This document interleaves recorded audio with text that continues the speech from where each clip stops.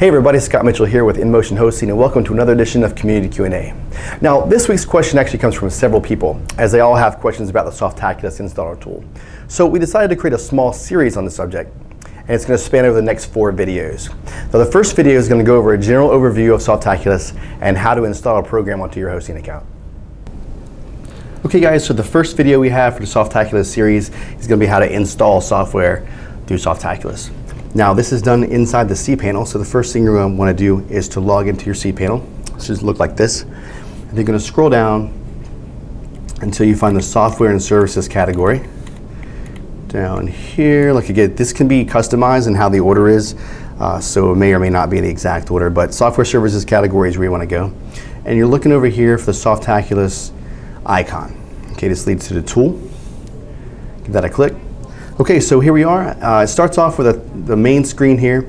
There's a top applications, which is just kind of the most popular applications that are installed.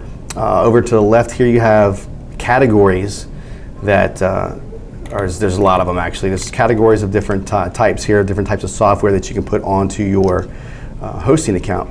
Or if you know a name of a type, sometimes you know the name of it, but you're not quite sure what category it goes under, you can do a search on it. So if we wanted to search for, oh gosh, I don't know, let's do WordPress, even though it's on the left-hand side, right-hand side here. It just kind of pops up and it shows what category it's under, which is blogs and then WordPress. Okay, and it kind of does it with a intuitive, so you put in W and then it shows everything that starts with a W, and I put in an I, and then it brings down to everything with the WI. So you can kind of go along and find different software that way. Okay, so that's the different types. There's about 280 different types of programs in here, so there's a lot of options. Okay, so here we have the application installs. If you click on that, it shows anything that is already installed, that you've already installed previously onto your hosting account through Softaclous. In this case, we have 2 applications. We're going to add another one here in just a minute. Okay, and so that's where you would see the existing applications. Okay, let's go back to the home here. So we're going to install WordPress this time. It's nice and easy. It's one of the more popular ones. These top 3 here are the actual most popular ones that are installed. We're going to click on, you can either do it through the search over here. If it's a top application, just kind of hover over it and click the install here. But we're going to go over here and do it this way, just in case you're wondering about another application that's not on this list. I click on WordPress, it takes me to a page here. Click install. Okay, now each one of these install steps may be a little bit different from another one, but they kind of generally have the same type of setup, if that makes any sense. So first you're going to choose your protocol, which is normally going to be HTTP. Okay. You can use www or non-www. If you have an SSL set up on your account, want to use that, then you can go with HTTPS. Typically speaking, you're going to go with HTTP. Just kind of pick whether you want www or not. I tend not to use that. Okay, your domain name. The domain name here is going to be any domain name that's on your hosting account. Okay, it starts off with the primary domain name listed, and if you click there, it also has one with the IP address and your kind of like the temporary URL kind of format. This is pretty much useless, don't use that. But if you have a subdomain, another add-on domain, something like that, they'll all be listed here, so you can pick which one you're going to install to. Then you have a directory. Say for instance, in this one, I don't want to install directly to the main domain because I have some other things there, but I'm going to put it into a WP directory for WordPress, or perhaps I wanted to say blog, so it would be customercommunityimh.com/blog, whatever you want. You don't have to type in the whole thing, you just put the name of the folder you want to create. So /blog would be what I type in after customercommunityimh.com, so let's go with blog. Now, this directory cannot exist. In most cases, it cannot already exist. I think there's a couple that actually want you to have the folder created first, but generally, this cannot be a folder that already exists. If it does, it's going to yell at you and tell you you can't install it until you remove that folder. So you either have to do a different subfolder or just go ahead and remove the other one. You're going to have a database name for these guys. Leave those as they are. Usually, table prefix is usually left as it is. So you got a site name. This stuff like this, site name description, stuff like that, you'll be able to change later on. Okay, generally they have an admin section where you're going to have to put in an admin username and password. Make sure it's nice and strong. You can change it later inside the application, make sure you want a nice and strong one. Make sure you have a correct admin email, even from the beginning, even though you can change it later, just in case you need to receive some emails from this thing. Okay. Language here is not for Softaculous. This language is going to be for the program that you're installing. Okay.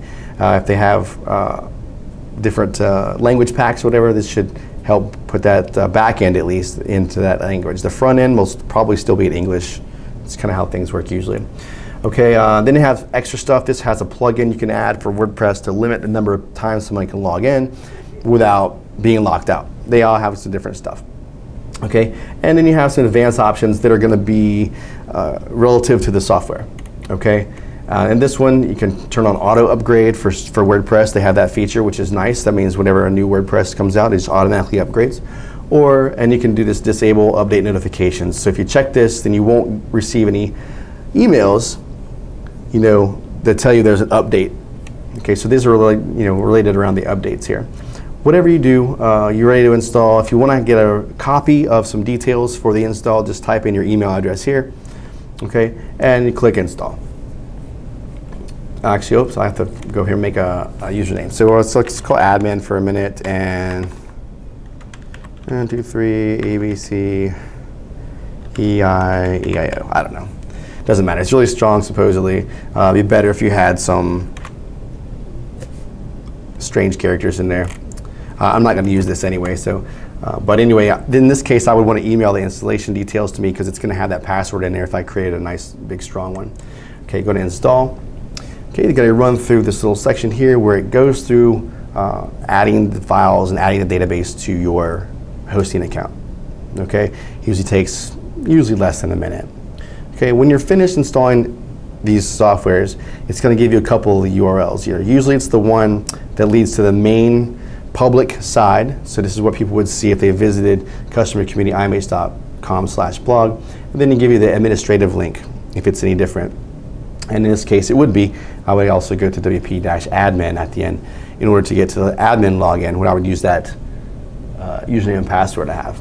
Okay, so that's how to install software. Now if I go back up here and I click on the application installs, okay, you can see my new WordPress install is right here, along with the other two that I had. So I have 3 installations now onto my software, off my Softaculous, excuse me. All right, so that's how to install software using Softaclous. It's a quick overview of some of the buttons here and kind of the layout. All right, that's the end of our first video of the series. And in the next video, we're going to go over how to remove installations that you've installed with the software. Well guys, that's it for another edition of Community Q&A. If you enjoyed this video, be sure to like it and subscribe to the YouTube channel below. Also, don't forget to leave any questions you have in the comment section so we know what to bring you in a future video. Thanks and have a great day. Do you know the InMotion Hosting Support Center has thousands of articles, pictures, and video tutorials to help you out with your web hosting questions? Something for everyone, from beginners to experts.